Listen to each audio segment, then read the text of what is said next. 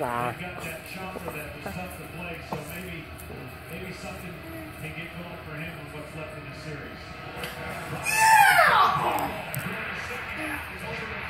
Daddy. Safe it first.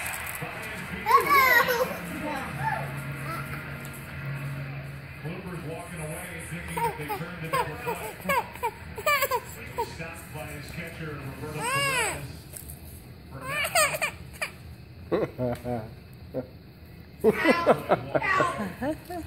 Oh well, Blue called it. Saw that live at the best. Well, good morning. On my way to work, got to thinking about it. You know, I just found out my wife's pregnant. We're gonna have another baby, and had an employee that just had their first baby, and they induced her, and ended up that she had a C-section. How about that? Who'd have thunk it?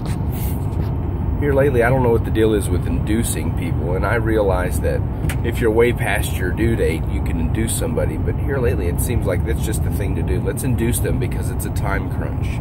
It's in the way. We've got things to do in life. Come on now. We've got money to make. Well, that's part of life to live, and I would disagree with that. And so here's something I got to thinking about.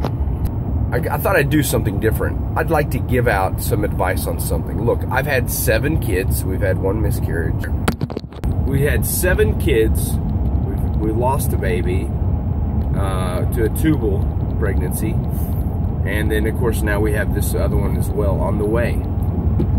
So we have C-sections. And this is for guys whose wives are having C-sections, probably your first one. Or maybe it's your second one, and you kind of, you weren't really all there for the first one because, after all, it's your first baby, and you're kind of so excited about the whole situation. So first thing is this. Well, there's a lot of things, but I'm just going to start with after the C-section. Up until that point, you really just take her to the doctor that morning. They, they give her an IV. Oh, that's one thing. If you're up for it, that's one thing, but I'm not going to let some trainee give my wife an IV. And the reason why is my wife particularly has rolling veins, so it's hard to find that IV. We've been through that over and over again. Look, we're there. I'm paying for a service, and that's what we're going to get. And so I generally ask for somebody who knows what they're doing, not training, to give her the IV, and we're smooth. After the C-section, she's resting. The baby goes into the nursery. They weigh her. They prick her heel or his heel. They, do the blood work, whatever, yada, yada, yada. She's in recovery. If your baby's blood sugar drops, you do have the option of taking that baby to mama in recovery and letting mama nurse that baby so that the baby's blood sugar can then come back up, okay? The baby is destined and meant to be with mama, on mama's chest, feeding, staying warm. I realize that she just had a C-section, and yes, well, we need her to recover. I understand that. But in our experience, I don't know, a few times, 7, she only recovers for about maybe 45 minutes to an hour. And for the most part, everything's good. I'm just saying, if the blood sugar drops, you have a right to do that. You should. Hey, let's take the baby. No, we're just going to give her some sort of injection, or we're going to give them some sugar water, or we're going to put some sort of foreign fluid in them. Look, if you're okay with that, that's fine.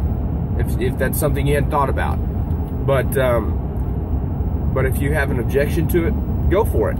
I mean, you're paying for this service, and that's what we have to realize. That's what we have to realize here, guys, is that when we're dealing with hospitals, they know what they're doing, right? They do it all day, every day, right? But at the same time, they're still providing a service for us, and we need to respect their authority on one hand, but on the other hand, we expect a service to be provided. Okay, they are not gods. They are not, the almighty decision makers. You're paying for a service. Get that through your mind, guys. Okay. Now, that doesn't mean you become a tyrant. That doesn't mean you become a jerk and expect everything done perfectly your way. No, but look, you did not give up your rights the minute you entered that hospital. You did not. And I want to encourage you, gentlemen, to realize that you are the paying customer. The goal of a hospital and a doctor's office should be to please their customers, right? So, but at the same time, there is that balance of trusting the doctors and the nurses to do what's right for your baby. The other thing is in recovery, not recovery, but after you're in the room and you're staying the night on that comfortable, cozy little bitty couch that they have for you guys, you need to realize something. Her hormones have been adjusting for, 9 months, and now it's just changed, and now her hormones are going to adjust some more. She might get a little moody, she might get a little snappy and frustrated at you, and you need to be all understanding. In other words, you don't need to snap back. In other words, you don't need to cop an attitude. She's been through a lot. She just had her body cavity just cut wide open, and a little person came out. We're gonna cut some slack to mama, new mama especially, all right? And the other thing is, I want you to think about this. When you cut her body open, you pull the baby out, what fills that gap? Air. A lot of air fills that gap. A lot of air. And so what I want you to do is, I want you to understand that if your room starts to smell a little bit because she's got to get rid of some trapped gas, then you're just gonna have to deal with that, okay? These are things, look, I understand it kind of sounds crude to talk about women farting, but let's be honest here, she's the love of your life. It's not probably the first time you've ever heard her fart. Cut her some slack, all right? She probably has some trapped gas up high around her neck, pressure, a lot of pressure, and so this is all gonna be good for her. Here's another thing. When she gets up to use the bathroom, because they're gonna want to get her up and move her around a little bit after she's in the room, what's really helpful is that if she takes a pillow and she press it up against the cut, the incision, as she walks to the bathroom and back and maybe around the bed, it always is going to help her in maneuvering and moving around.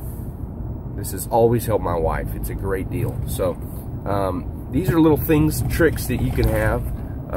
If you have a little boy or a little girl, actually really just for boys, and it doesn't necessarily always work when they're brand new babies, like while you're still at the hospital, but if you want to change a diaper and you got their little bitty legs up and they're pee on you, and that's just actually, it's a delight that the little person that you love so much, it's like, it's okay, you could pee on me. But if you want to keep that from happening, especially later on as they're older, what you have to do, what you do is you lift up their little bitty legs with your hand, right? You got them, you kind of got their heels together, and you lift them up, and you wipe their hiney, but you go side to side, rock their little legs side to side, ever so gently. And what it does is, it seems to do, is it confuses the baby. They don't know, like, they're trying to relax to pee, right? It's a comfort, relax. But if you rock side to side, they're kind of like, what's going on? What's this random motion going on down south here? And while you're doing that, you wipe their hiney and get all the wonderful tar poop off of them. Oh, you'll love the tar poop. It's just a joy to take, you know, it's almost like you have to scrape it off their little hiney. But, and then of course there's one more thing I forgot about. When you get home and you have a lot of visitors hanging out and stuff, you need to use the 15-minute rule. Nobody needs to stay more than 15 minutes. Your wife's wore out, she's tired, she just got home. You're gonna have visitors, church family bringing food. That's great, let's visit for a few minutes, but after 15 minutes, your wife either needs to give you the eye, the look like, I love these people, but I want to rest, or, you know, whatever it is, we need to feed the baby.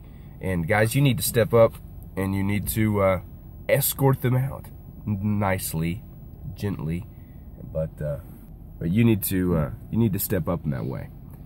Look, we're about I'm all about men leading, men being men, and so I want to encourage you to do it that way, okay? I think you're going to do great. You'll do great.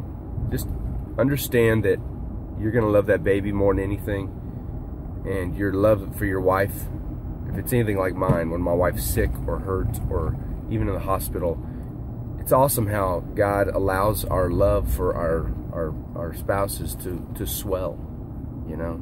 We want to take care of them. We want to love them. We want to help them however we can. Just do that, okay? And do it well. Understand they're gonna throw, maybe they're gonna get emotional, maybe cry randomly, they don't know. And here's the final thing. When you take them home, I know it's a scary ride because you're thinking, oh no, I'm gonna drive the safest I've ever driven ever.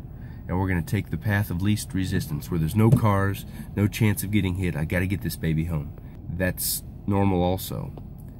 But understand this, within a day or two, she's gonna get overwhelmed, and she'll probably have these thoughts, especially with her hormones changing, of, how am I gonna do this? How am I gonna be a mom? How am I gonna raise this child? How am I gonna do it?